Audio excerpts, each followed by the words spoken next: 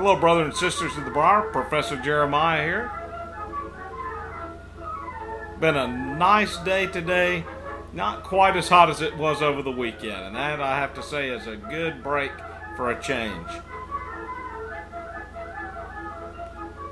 Dance Dad Piper was over on Friday, and we enjoyed an evening of watching Father of the Flame. And if you've not seen Father of the Flame yet, it's available on Amazon. You can rent it or purchase it. I just went on ahead and purchased it. It's about around, I think, $10. An hour and a half documentary on primarily two pipe making families. It did wander off in one direction that I wasn't really sure why they had put it in there. It didn't fit to me, and that was the stone pipe carving. Interesting, but didn't really fit the documentary that we were watching. I wished if they were going to have gone in that direction, they would have focused more on meerschaum pipe harvesting and collecting. But of that, what was really great to see was the harvesting and processing of briar itself.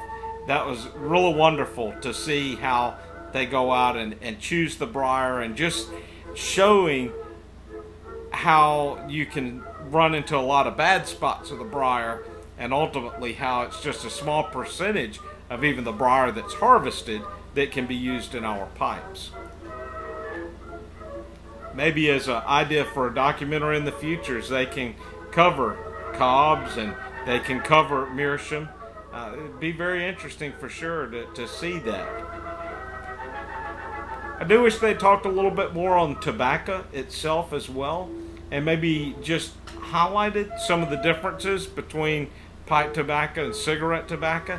I know a lot of people will watch this documentary and really won't know a whole lot about tobacco, so that'd have been good to have added that. But I'm sure, again, I know you're pressed for time, so I'm very familiar with filmmaking myself, so I know that time can be precious. We also went to the Country Squire on Saturday and had a wonderful visit there. I think we were there for about 3 hours, met a couple of interesting folks, and I'm sure we were interesting people ourselves being in the Squire.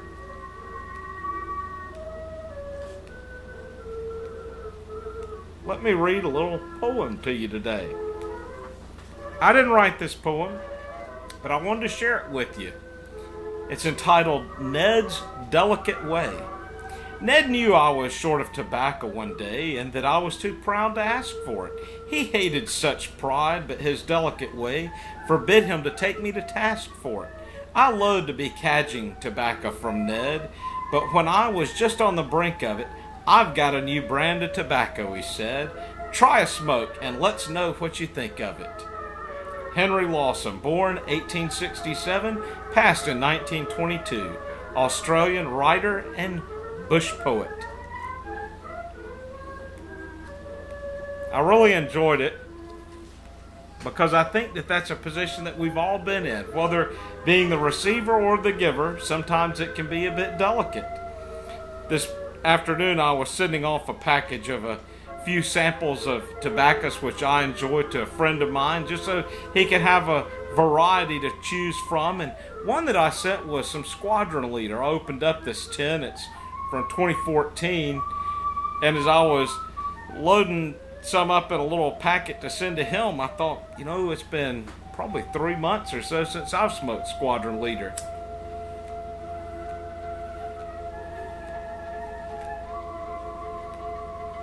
Whether it's the age or due to me having smoked some heavier Latakia blends, this Latakia doesn't seem to be that overwhelming.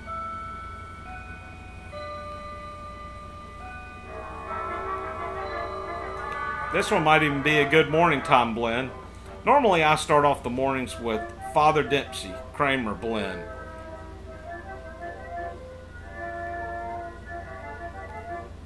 I remember the very first time that I ever smoked Squadron leader, I thought, oh, how can I smoke this? And I smoked another bowl.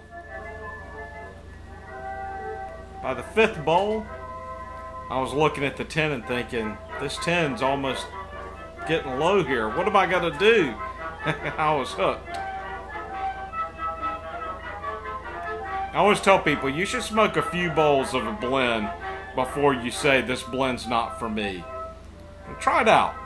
Don't be so quick to throw a blend out the door. This evening we have our regular Zoom meetup. It'll be at 6:30 Central Standard Time. I'd love to see you there. I'll have the information down in the bucket below. We normally go for 2 hours. If for some reason you tune in at 8:30 Central Time and nobody's there, it's just we had a good meeting and it wrapped up early. But I would love to see you there. We've had a great group of folks, and it's been wonderful just getting to know each other better. And we talk about all kind of things. So you never know what direction the topic's going to go in. And I've seen people pop in long after 6:30, probably about 7:30, and suddenly the topic goes in a complete different direction with our new edition. So know that you're welcome. Happy Cobb Tuesday, and God bless.